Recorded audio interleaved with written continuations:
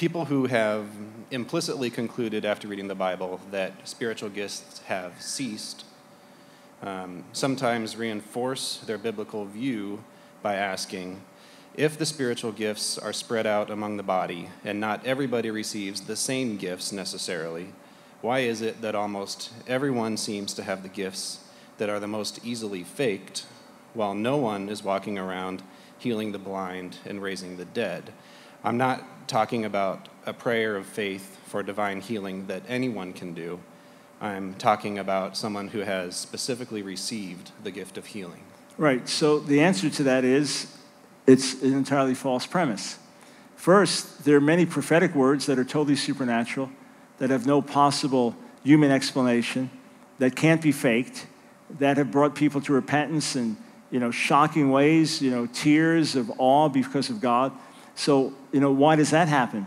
But Craig Keener, in his scholarly 2-volume work on miracles, after looking at documentation and testimonies, his estimate is that at least 200 million people on the planet are eyewitnesses to miracles, healings, miracles, etc. So there are accounts of the dead being raised.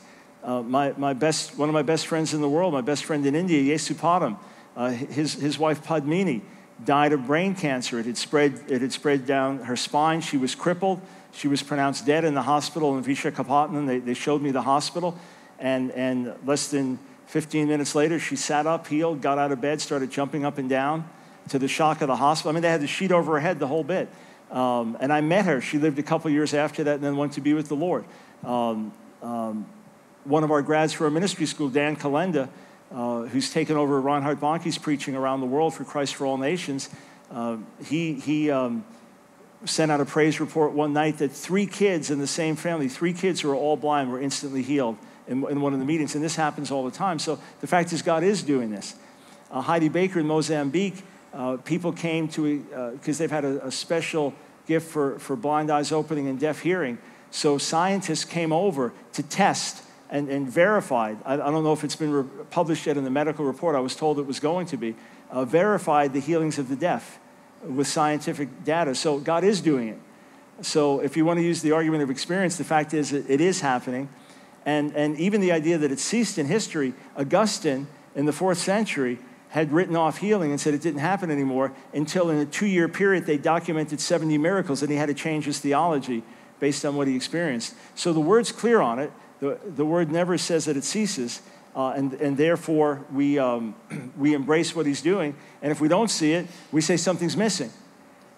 But would you draw a distinction between someone praying for divine healing and someone who has received a gift to heal? Yes, yeah, I would. So, for example, the blind eyes and deaf ears that have been opened and healed through Heidi Baker's ministry. I've never seen anything like that in my own ministry. I prayed for the sick and seen some amazing things happen. And cancerous tumor left someone's body when she went in for surgery. The thing had disappeared. I've seen that, but I certainly don't have a gift of healing.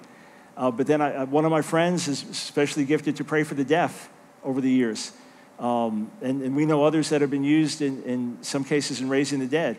So, there are specific gifts, and they're manifest in certain ways that are very supernatural, and that's part of the massive harvest around the world. And, the other thing in terms of abuses and things like that, again, when Paul wrote to the Corinthians, he didn't say this can't be the Spirit because of the abuses in your midst.